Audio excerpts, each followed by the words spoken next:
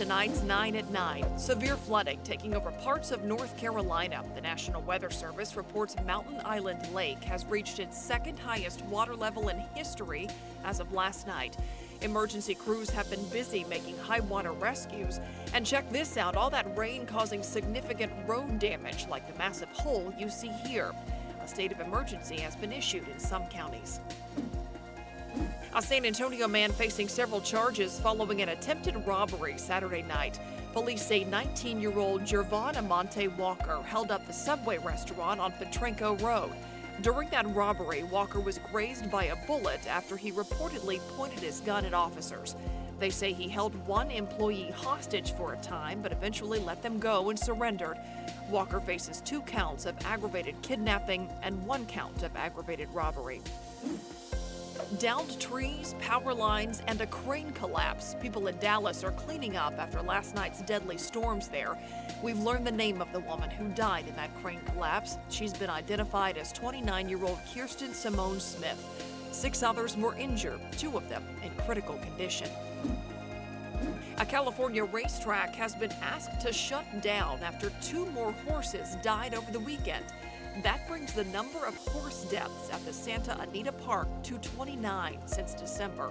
Officials say the park will remain open until June 23rd. There are 6 scheduled races between now and then. Video out of Cleveland, Ohio, showing how powerful a 4.0 magnitude earthquake was this morning. You can see the city's traffic cameras shaking. More than 200 people reported feeling the rumble. No injuries or damages have been reported. A San Antonio woman lost her home and her pets in an early morning fire on the northwest side. The flames started at Snowflake Mobile Home Park around 3:30 this morning. The woman is okay, but 2 of her cats could not be found. The cause of the fire is under investigation.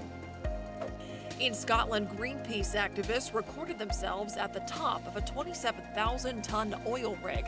The activists say they're threatening to stay there unless BP stops drilling new wells and switches to renewable energy. In a statement, BP says it recognizes the right for peaceful protests, but calls this demonstration irresponsible.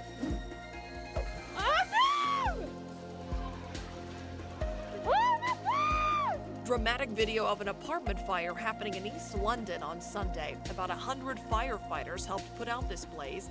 All the residents were evacuated and are okay. 20 flats were destroyed, 10 others heavily damaged by heat and smoke.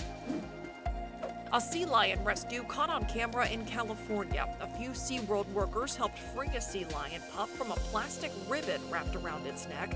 The rescuers say these types of issues could be prevented by not littering. To read more about these 9 stories, go to ksat.com/news@9.